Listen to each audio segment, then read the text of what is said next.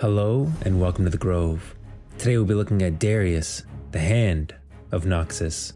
Darius and his brother Draven grew up as orphans in the port city of Basilich. Darius struggled to provide for them both, constantly fighting with gangs of older urchins and anyone else who threatened his little brother, even the city guard.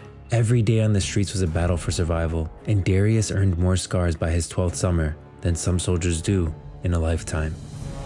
After Basilich was seized by the expanding Noxian Empire, the victorious commander Cyrus saw the strength in these defiant brothers, and they found a home within the ranks of his war host. Over the years, they fought in many grueling campaigns of conquest from one end of the known world to the other, as well as crushing a number of rebellions against the throne.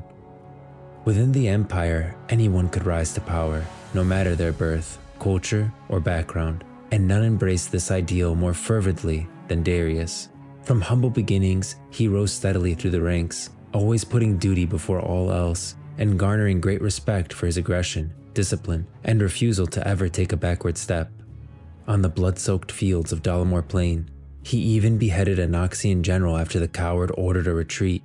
Roaring in defiance and hefting his bloodied axe overhead, Darius rallied the scattered war bands and won a great and unexpected victory against a far more numerous foe. He was rewarded with a senior command of his own, attracting many thousands of eager recruits from across the empire. Darius turned the majority away, accepting only the strongest, the most disciplined, and iron-willed. Such was his fearsome notoriety, even in the lands beyond Noxus, that it was not uncommon for entire cities to surrender at the first sight of his banners. After a grinding victory against the cloud fortresses of Varju, a proud warrior people who had resisted decades of Noxian aggression, Darius was named the Hand of Noxus by Boram Darkwill himself. Those who knew Darius best knew he craved neither power nor adulation. He wishes merely to see Noxus triumph over all, so Darkwill ordered him and his war hosts far north into the Freljord to finally bring the barbarian tribes to heel. The campaign dragged on for years, ending in a bitter, icy stalemate. Darius narrowly survived assassination attempts, ambushes, and even capture by the vicious Winter's Claw. He was growing wary of endless wars of attrition, and returned to Noxus to demand a reconsolidation of the military.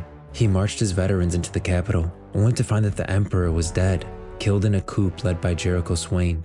The act was supported by many allies, including Darius' own brother, Draven. This was a difficult position. As Hand, many of the noble houses would expect Darius to avenge Darkwill, but he had known and greatly respected the disgraced General Swain, and had spoken against his discharge after the botched offensive in Ionia some years earlier. The oaths of the Hand were to Noxus, not any particular ruler, and Swain was a man who spoke honestly of his new vision for the Empire. Darius realized this was a leader he was prepared to follow, but Swain had other ideas.